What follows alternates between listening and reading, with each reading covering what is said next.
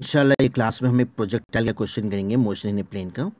देखिए क्वेश्चन देखिए, ए particle is projected from the ground with some initial velocity making an angle of, suppose angle क्या दे रहा है 45 degrees, making an angle of 45 degrees with the ground.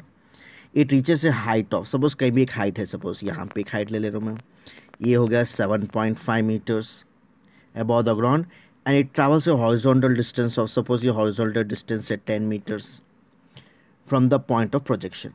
Find the initial velocity of the particle. Initial velocity u से बताते हैं हम, तो u की value मान को हो रहा take g equals to 10 metres पर सेकेंड स्क्वायर। तो पहले क्वेश्चन में जाने से पहले देखिए ये फॉर्मूला याद कर लेना।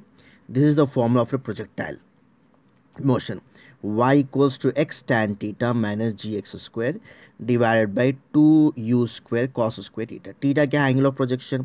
y यानी वर्टिकल डिस्टेंस, हाइट समझो यहाँ पे 7.5, तो y हो गया 7.5, ठीक है।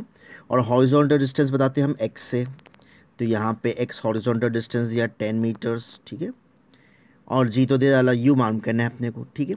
तो पहले ये फॉर्मूला याद कर लेना, क्या क्या है ये? प्रोजेक्शन ऑफ ए प्रोजेक्टाइल का formula, y is the vertical distance and x is the horizontal distance. तो y equals to x tan theta minus ji x square divide by 2u square cos square theta. अब ये question solve करेंगे हम। y यानी vertical displacement क्या दिया 7.5 equals to x दिया 10 into tan theta दिया 45 डिग्रीज माइनस जी ले लो बोला 10 इंटू एक्स भी 10 है अपने पास whole square divide by 2 you तो माउंट करना है, सीख डालो you square cos square theta cos square 45 degrees. Cos 45 degrees होता है 1/√2, स्क्वायर कर लिए तो क्या हो जाएगा 1 स्क्वायर 1 होता, नीचे √2 स्क्वायर कैंसिल होकर 2 बचता। तो 7.5 equals to 10 into tan 45 is 1 minus 10 square 100 into 10 हो जाता 1000 divided by 2 into you square तो मालूम करना है, कॉस 45 डिग्री 1/√2 स्क्वायर का तो हो जाएगा 1/2, ये 2 कैंसिल हो गया, ये 7.5 10 वजह 10 इधर ला लो तो ये हो गया -10 इक्वल्स टू ये हो गया -1000 डिवाइडेड बाई यू स्क्वायर।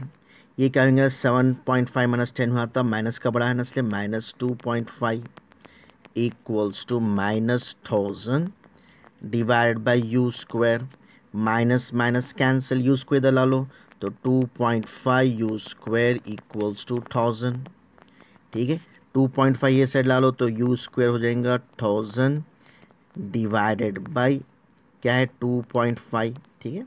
अब यहाँ से पॉइंट निकाला तो ऊपर एक जीरो आ जाता है, इसको ऐसा सकते हैं आप यू स्क्वायर इक्वल्स टू 1000, नीचे यहाँ से पॉइंट निकाला तो यहाँ पे एक जीरो आ जाता है डिवाइड बाई 25, इसको कैंसिल कर लो 25 1 ज़ा 25 4 ज़ा 400, ये 2 जीरो से ना 2 जीरो से सीधा लो तो यू क्या होगा √400, √400 क्या होता है 20, तो यू यानी इनिशियल वेलोसिटी इज 20, यूनिट्स क्या दिया ऑन मीटर्स पर सेकेंड, तो इनिशियल वेलोसिटी हो जाएगा u इक्वल्स टू 20 मीटर्स पर सेकेंड।